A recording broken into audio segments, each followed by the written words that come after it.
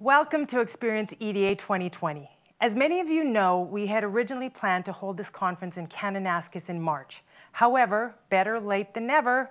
To kick things off this morning, I invite you to enjoy O Canada, performed by Kaya Bruno, a 14-year-old Cree girl who comes from Samson Cree Nation in Musqueam, Alberta.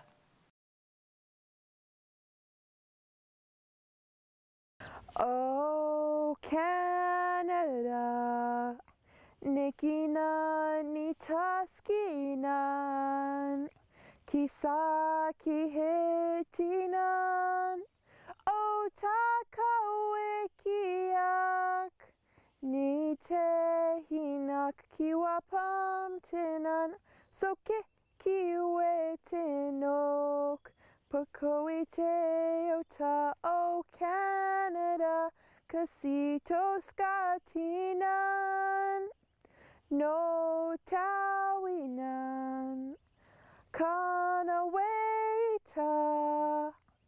O Canada, Kini Pawisa Matinan, O Canada, Kini Pawisa Matinan.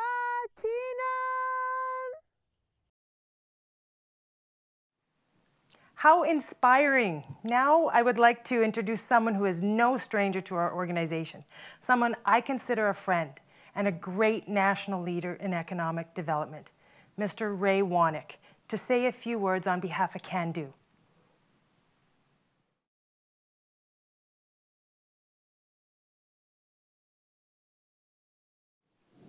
Tansai and Tawau.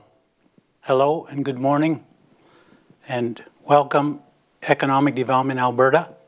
And on behalf of Can Do, its 13 board of directors and staff, we are pleased to work with Economic Development Alberta again for another year and wish you every success for this year's 2020 conference. We have many things to do today, and I want to begin, as we always do, and wish everybody, not only in our immediate circle, but throughout the world, the best day that they can have. So with that, I'm going to turn it over to Musham Rick L. Lightning from Musqueam. Tanse. Wapa Musqueam Pasqa musto sawas sekte utsian nicha ega Musqueam nicha isinok. I'd like to thank everybody. I hope everyone's having a great day. I've been given the honor to do the opening prayer and a drum song, the honors blessing song for the conference. The conference is economic development. Since the beginning of our people and all the people from all over the world came here, economic development has been always been the key foundation of the growth of Alberta. So the Cree people, Dakota people, the Blackfoot people, the Dene people, all the tribes across Alberta and Canada have always been part of the economic development of the growing of Canada. It's been a partnership of understanding and trust. And I hope that everyone remembers that when we talk about economic development, that the partnership between our peoples, the Indian peoples of Canada, Alberta, we are all in this together for the long run. So I'll say an opening prayer, and then I'll do the blessing song, and I'll introduce we have an amazing group of young people coming here today to be dancing for you, to give you a little bit, sharing a little bit of who we are. Ha no tawi mao se watsian, ha nasquinan minigiska aminan. Wapata ni chaisino, kwasaka mutwista wapaksita skiwe mios penatamuk. Umagan manaskamo amina kutakiska wapatama. Suwaimnan, utnama wanetamun seksuun, aksuun. Wawisuma aksuun wasaka maskinan pamutet. Utna kaugi witagwanma.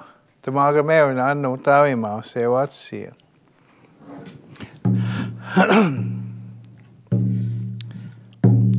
Ya hey ha ya hey ya ha ya ya hey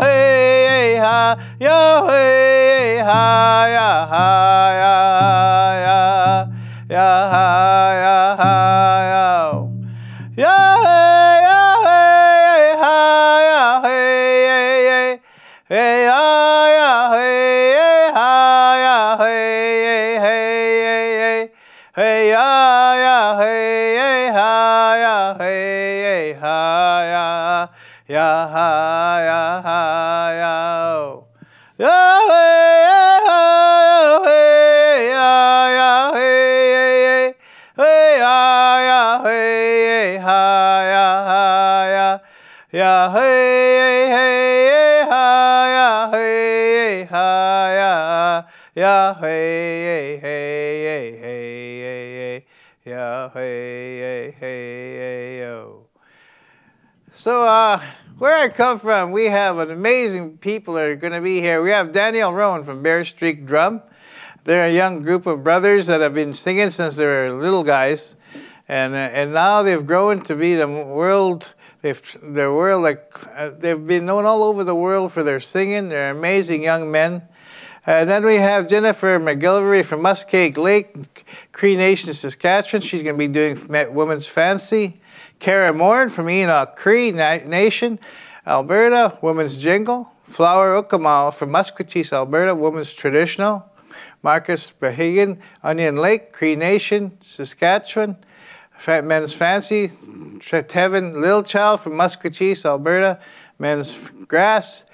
Adrian LaChance from James Smith, Cree Nation, Saskatchewan, Men's Traditional. Jody Lilchild from Musquetees, Alberta, Men's Chicken. So you have a whole bunch of people that are coming here to show you all the different amazing things that in a world of powwow. And so with that, I'd like to hope you have a great day. Hope your conference is successful and you all go home with open hearts. And remember that we're all in this together. Thank you. Hi, hi.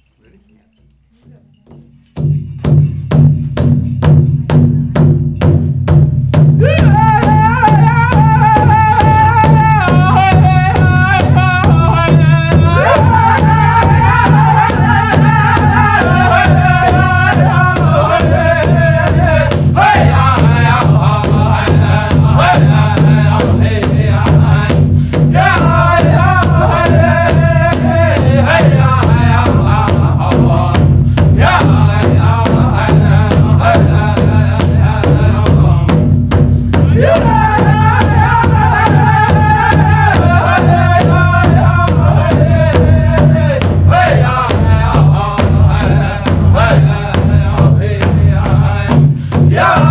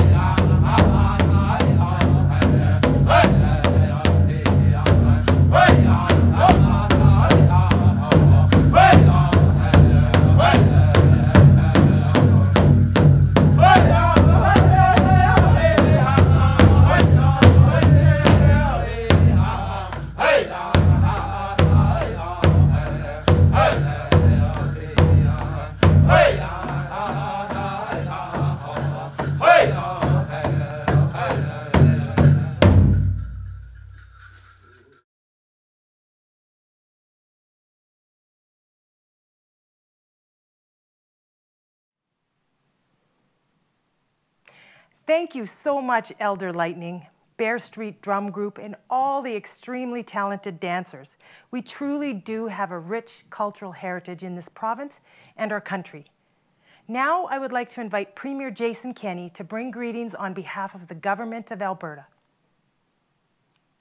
Thank you to everyone who's gathering today for the Xperience EDA 2020 annual conference. You know, all of you are champions of Alberta's culture of enterprise.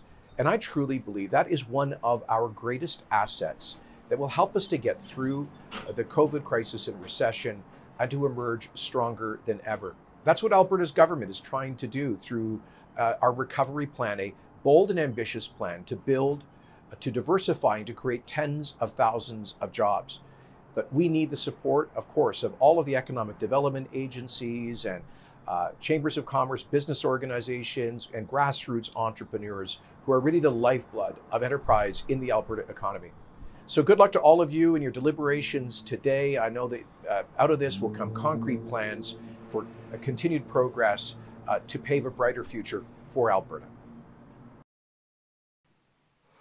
Thanks very much, Premier Kenney. We appreciate the priority you and your team are placing on economic diversification and recovery.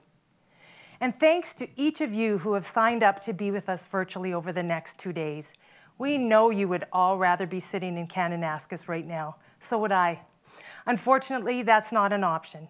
So over the past few months, we have tried to get as creative as possible with our virtual platform. We did not want this to be a conference to be a one-way Zoom call because we know all of us are zoomed out. I'm pleased to say that we have found an EDA way to provide quality speakers with current content, integrate interesting live sessions, and deliver unique made-in-Alberta networking experiences over the next 2 days. Like when we meet in person, you get out of the conference what you put in. If you're at this conference and not currently a member of EDA, we encourage you to become one. Check out our updated Community Economic Development Training Program, including information about our economic development for elected officials and resilience courses that are going to be online starting in January. For those of you in Alberta who registered before the event cutoff, you should have received your Xperience box by now. Don't forget to bring them to the networking events tonight and tomorrow night. They're filled with fantastic made-in-Alberta products. For more information on the products and companies showcased in the box, check out the link on our conference website, specific to the Xperience box. It's been a tough few months for Alberta businesses. Take a moment to enjoy the diversity we have and continue to support our local business community in the months ahead. Now, I would like to invite Mary Lee Pryor, EDA's 2020-21 President, to come and officially welcome everyone to Xperience EDA 2020. Good morning and welcome to Xperience EDA 2020. I am very excited to be here and I hope you are too. 2020, as we all know, has been a challenging year navigating the new normal during this pandemic. For us as individuals, in our roles as EDOs, and in assisting our business communities. COVID-19 has had staggering impacts across the global economy, affecting industries, labor markets, education systems, and social behavioral norms. We have all had front row seats over the last several months witnessing the pandemic's disregard for all borders and sectors of industry. The ramifications have spared no one. Slowdowns in global trade, supply chains, and our ability to attract global investment and talent from our jurisdictions have left our communities, decision makers, and business leaders to pick up the pieces. But this is not new information for you as economic development practitioners. You are the feet on the ground assisting and guiding our Alberta business communities through the pandemic. Pivot, engage, partner, innovate, create, develop, help, and listen are just some of the terms you have heard and been asked to do more of over the last few months than ever before. All critical to stimulating business performance to enable our communities to thrive and continue moving forward. As President of the Economic Developers of Alberta, I want to thank each and every one of you for all that you do and all that you have done within your communities over the last year. Xperience EDA is your time to rejuvenate. Take in new ideas, network with your fellow EDOs, community leaders, and industry leaders, gain new knowledge and innovate ideas. Let's refuel for the year ahead. Now, as Leanne mentioned, we have tried to get as creative as possible with our virtual platform, creating an EDA way to provide quality speakers with current content, integrate interesting live sessions, and deliver unique Made in Alberta networking experiences. So stay tuned and engage with us over the next 2 days and experience EDA 2020. For our opening keynote this morning, I would like to extend a special thanks to our sponsor, Strathcona County, and invite Shane Olson, Acting Director and Manager, Commercial Development, Economic Development, and Tourism for Strathcona County, an EDA board member, to say a few words about Strathcona County and introduce our keynote speaker. Shane. Thank you, Mary Lee, for that introduction. On behalf of Strathcona County, we're pleased to be a sponsor of this year's conference. Before we kick things off with the opening keynote, Meet the Millennials, on behalf of all of the economic developers within the association membership in Alberta, I would like to take this opportunity to thank you personally, Mary Lee, for your leadership during these challenging times and uncertainty that we faced in 2020. Thank you. Now, a little bit about Strathcona County. Set in the center of Alberta's energy and agricultural heartland, Strathcona County is a thriving and successful, vibrant community of almost 100,000 residents. Strathcona County is made up of urban areas of Sherwood Park and a large adjacent rural area of farms, acreages, and smaller hamlets. We are home to 75% of the hydrocarbon processing in Western Canada. Strathcona County is a leader in environmental conservation, and 55% of our land is within the UNESCO Beaver Hills biosphere. With a focus on economic, governance, social, cultural, and environmental sustainability, Strathcona County is committed to balancing the unique needs of its diverse community. You know, when the pandemic started in the spring, we knew we wanted to step up and support the economic developers of Alberta in a meaningful way. Our contribution was a key decision made this past spring by our former Director of Economic Development and Tourism, Mr. Jerry Gabinet. I'm confident Jerry would be pleased knowing that we will all collectively carry on his legacy of excellence in training in our profession. Now it is my pleasure to introduce Mr. Tony Colson, Group Vice President, Public Affairs with Environics Research. Mr. Colson works on policy and communications research with clients at the international, provincial, and national level.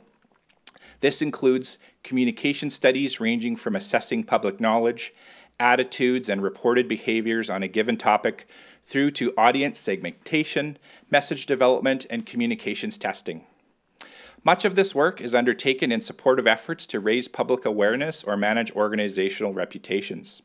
Tony has a graduate degree in political science and business administration, along with nearly 20 years of experience in policy, research, and communications. One of the Environics' recent pieces of research is around the 6 key tribes of Canadian Millennials. I'm really looking forward to hearing about these different tribes that are within the millennial segment.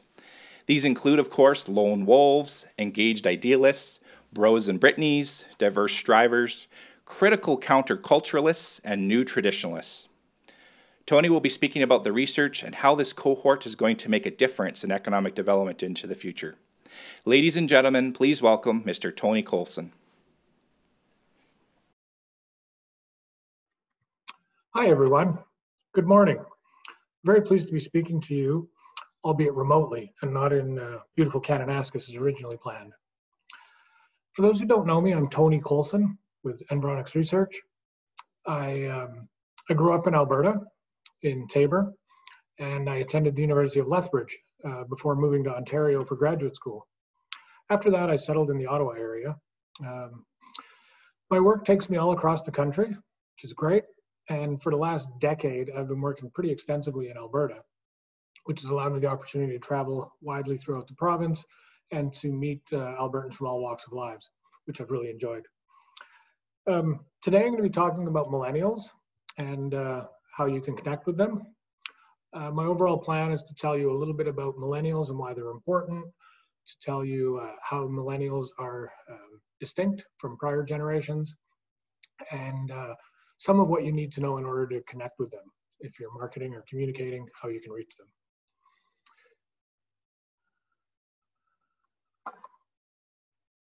Millennials are a much discussed generation. They've kind of been the it generation for some time.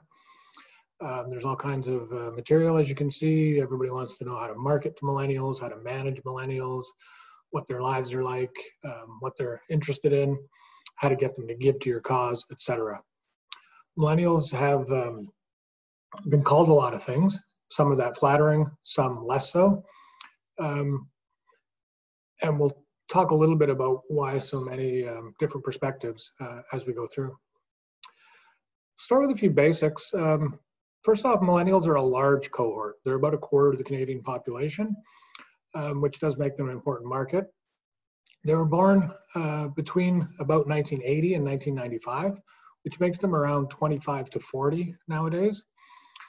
They're quite culturally diverse as a segment, or as a cohort. They're also diverse in other ways, which we'll touch on. They're quite well educated, and they've been shaped by the influence of technology.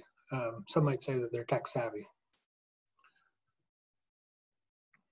So when it comes to cultural diversity, one of the measures is the proportion identifying as visible minority. And in the millennial generation, that's about 27%. And that compares to 16% in Gen X and 7% of boomers when they were about the same age.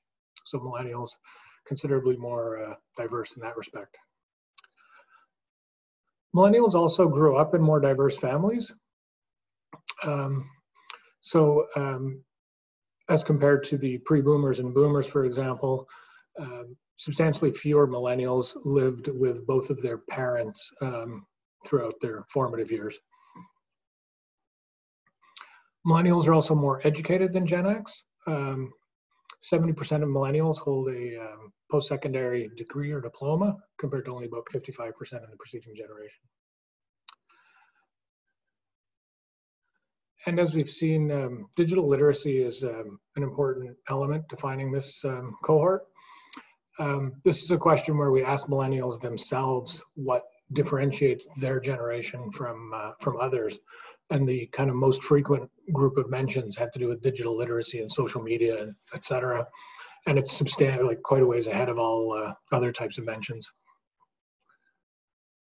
So that's a little bit about kind of where millennials come from, what they're like. And now let's look at some of the implications of that. One of the things that's often said about millennials is that they're a late launching generation. And that means that, for example, because they stayed in school longer, they got around to forming their families, partnering up a little bit later, they invested in real estate later, etc. So let's look at some data in that respect. One of the implications of staying in school longer and attaining more education than prior generations was a higher proportion of millennials with student debt, and among those with debt, a higher average debt.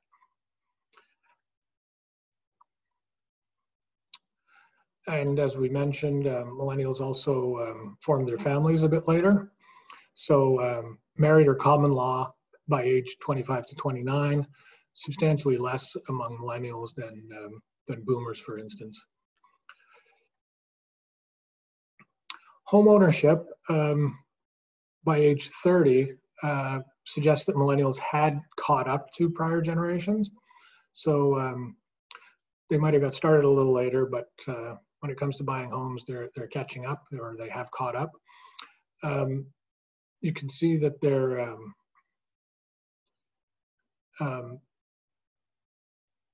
their mortgages and the value of their homes are higher than previous generations as well, meaning that they're buying more expensive homes. And buying those homes is leading to higher debt to income ratios compared to their predecessor generations. And it's also contributing to higher net worth. Their homes are a substantial portion of the assets that give them that high net worth. So that's a little bit about some of the formative aspects of millennials. Now let's delve into what they're like. What are their values and their aspirations? So compared to prior generations, based on an analysis of their social values, we find millennials to be avid consumers. They take more joy from consumption. They care more about aesthetics. They like to be original and unique. And they have greater confidence in advertising than previous generations. And that confidence is that advertising will lead them to quality products or services. Millennials are also more adaptable and socially liberal than preceding generations. They're more sensitive to the environment. They show optimism to a greater extent. And we've talked about their enthusiasm for technology. This is another source of data that substantiates that. Should point out that in youth, every generation shares certain values, things like risk-taking, attraction to crowds, some acceptance of violence, ostentatious consumption. Those kinds of things are common among youth, regardless of the generation. Whereas the things on the screen are those that differentiate millennials from other cohorts while they're, in their younger years.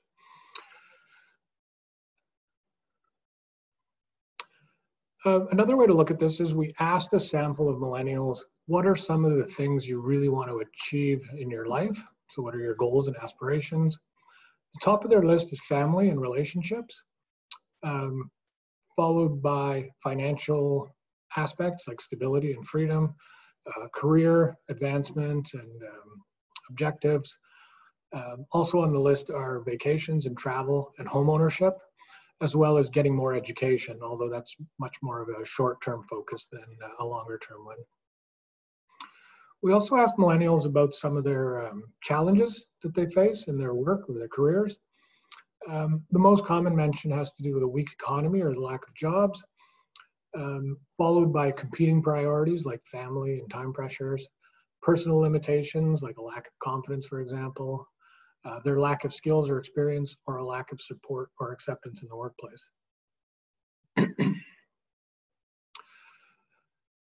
In this question, millennials were asked if they have enough money now to lead the kind of life they want. Only about a third, and this was in 2016, only about a third said they did. But out of that 2/3 who didn't, 72%, so about 45% overall, felt that they would get there in time. So it's a little reflection of that optimism we discussed. Another indicator of what millennials are like, 2/3 say they give to charity or have given to charity in the past 12 months. And among those, about 2/3 said they had given less than $300. The fact that millennials were giving, such a high proportion of millennials were giving to charity caused quite a stir in charitable circles, created a flurry of activity with people trying to learn more about millennials and figure out how to get them interested in their causes and have them donate. We also find a good proportion of millennials who volunteer time, and that's comparable to the prior generations. So when we look at all of these different data, it's hard to settle on any of those stereotypes we identified at the outset, but that's not that surprising. It's hard to imagine that everybody who's between 25 and 40 thinks the same way. And if you think about prior generations, I'm sure that's also true. There are certain characteristics that you can attribute to a generation, but there's also diversity within the generations. So what this speaks to is the need for a more nuanced analysis of millennials or any other group. One of the specialties of Environics is segmentation. And this is something we did looking within the millennial cohort according to social values. What are the social values, or the worldviews or motivations or outlooks that people hold and that guide their behaviors and their attitudes and their opinions. And by analyzing millennials by their social values, we found these 6 distinct segments. Let me give you a little primer on social values so you can understand this a bit better. Social values, we've been researching in Canada since 1983. We've been doing it in the US since 1992. It's a system of measurement that tries to get underneath attitudes and opinions and measure kind of where people come from, what motivates them, what their worldview is like. And one of the tools we use for understanding values is this map space. And the 2 axes run from authority at the top to individuality at the bottom. So values associated with authority relate to respect for traditional authorities, whether that's in the church, the state, in the workplace, etc. So hierarchy, respect for elders, respect for different authority figures. Values related to individuality at the bottom of the map involve a questioning of that authority, and in some cases rejecting authority. And then on the horizontal, we see values ranging from survival to fulfillment. On the survival side, it's the bottom of Maslow's hierarchy. People are trying to deal with material needs. And then over on fulfillment, material needs are taken care of and you're fulfilling your post-material, your goals. So what's great about this space, by combining the different values, you can come up with these quadrants. So there's status and security there.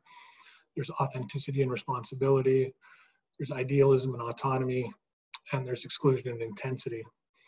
And then this is useful in that you can plot different cohorts or segments of a population and see how they compare. You can compare societies over time, you can compare societies to each other, or you can compare to cohorts, like I said. So here we've got the pre-boomer or elder segments, the boomers starting to spread out a bit, the Gen X, even a bit more diversity, and then millennials, the most diverse generation to date.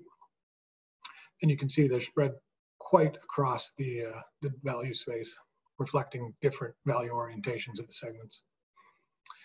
So here, new traditionalists at the top, close to respect for authority. Diverse strivers over here have a little more materialistic focus. Critical counterculture and engaged idealists, more in this idealist space. So quite a range of outlooks within the millennial generation. Let's look at these different segments briefly. So the new traditionalists are about 10% of millennials. They're spiritual and religious people. They prefer traditional family structures. They're practical consumers who watch their money, and they have a low need for status recognition. The diverse strivers love crowds and attention. They're connected to their communities. They believe in duty and they want to get ahead. And they love to spend money and care about brands and their appearance. The Bros and Britneys are kind of mainstream youth. They're urban and suburban. They're not looking to change the world. They're enthusiastic users of tech. They have a need for status recognition. The lone wolves actively disengage from society. They reject authority. They're kind of rebels without a cause. They're utilitarian in their consumption, and they're skeptical of the world around them. The engaged idealists are socially aware and engaged. They hold progressive values. They're ambitious, and they find fulfillment through work. So they need to be employed in things where they can get that fulfillment. And they're highly connected and tech savvy. And then the critical countercultures, it's a small segment, 4%. They're civic-minded and globally conscious. They share progressive values with the engaged idealists, but they're more critical and rational. They're autonomous, and they care deeply for nature and the environment. So as you can see, there's quite a range of outlook within the millennial segment cohort, and that's true of other cohorts as well, just not to the same extent. So if you want to connect with millennials, you really have to think through that segmentation and decide, is it millennials you want to connect with or some portion of it, some of the segments? A millennial designed product or service, for example, might not appeal to all millennials. If you're communicating out or marketing, you need to understand how to speak to the different subgroups. Are there specific groups within the cohort that you should focus that would maybe more relate to your offer? Because if you get that target or the messaging wrong, you could easily miss the mark. So to sum up, millennials widely believed to have been this late launch generation. They took their time, got their post-secondary credentials. That meant forming up late, buying homes later. They do appear now to have found their financial footing, or at least to be on the way to it. They're tech savvy, as we talked about, and they're really an important market. They're a large cohort, and they are kind of in their sweet spot in terms of their careers and their financial lives. So they're of interest as employees, as consumers, and as donors, etc. Wanted to close off with just a little bit of a what next. We've started doing work on Gen Z, which is the generation coming up after the millennials.